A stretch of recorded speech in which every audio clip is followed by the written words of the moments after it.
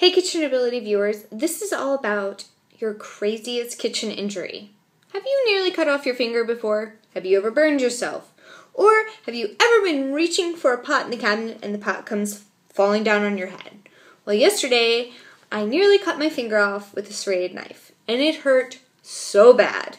I am not going to go into all the details, but it was pretty gory and it hurt a whole lot.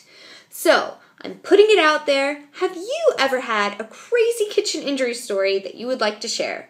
I would love to hear from you, so either comment below or post it on my Facebook or Twitter.